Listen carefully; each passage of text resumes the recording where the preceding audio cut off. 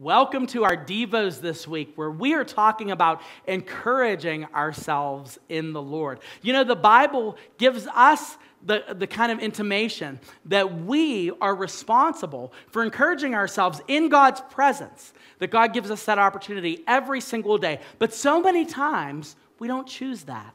So over this week, we have been looking at different ways that we can encourage ourselves in the Lord and what we can focus on. And today I'm going to give you something super simple to do. I want you to start to talk about what God has done instead of what we think we're missing. Talk about what God has done instead of what we think we're missing.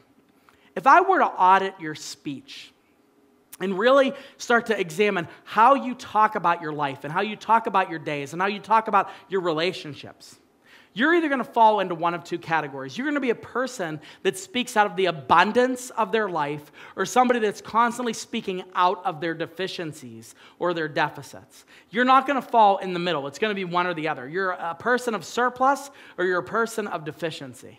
I want to encourage you to start to talk about your life in terms of the good things that God has done. Even if you might be new to the faith, even if you're struggling at a particular period of time in your life in which you are going through a valley, or you're going through some sort of season of waiting, or you're going through some sort of season of uncertainty. I mean, for crying out loud, we're in the middle of this horrible election season. There's so many things that we could talk about negatively. But what I want you to do instead of that, I want you to flip the script, and I want you to talk about what God has done and how good God is in your life.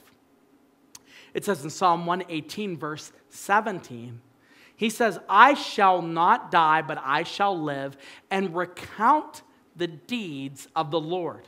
If you are struggling to find something right now that's going on in your life, I want to encourage you to open up your Bible and look at all the different things that God has done. He is responsible for creation.